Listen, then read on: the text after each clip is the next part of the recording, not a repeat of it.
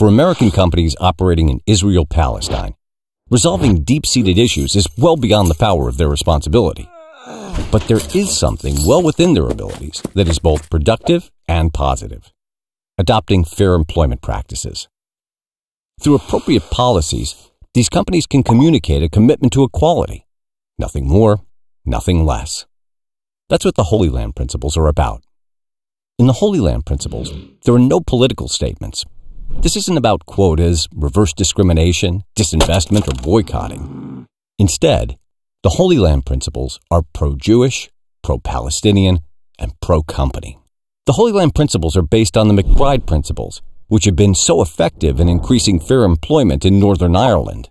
These same principles have also been adopted by global leaders in many industries and have been passed by the Republican-controlled U.S. Congress and signed into law by Democratic President Bill Clinton in 1998.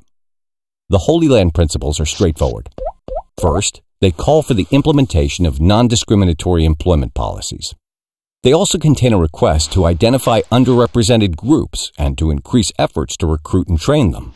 In addition, there are pledges to maintain a respectful work environment, ensure that terminations are non-discriminatory, to not make military service a prerequisite for employment, and to not accept subsidies or similar benefits that are tied to preferring a particular group.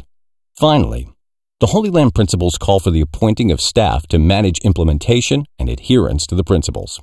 Fair employment is beneficial to corporate well-being and to relationships with the community at large.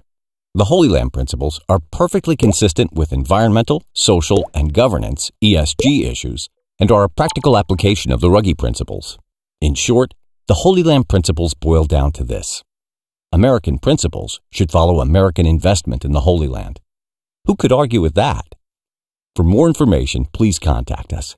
Join us in our mission to get all the 545 companies doing business in Palestine, Israel, to sign the Holyland Principles.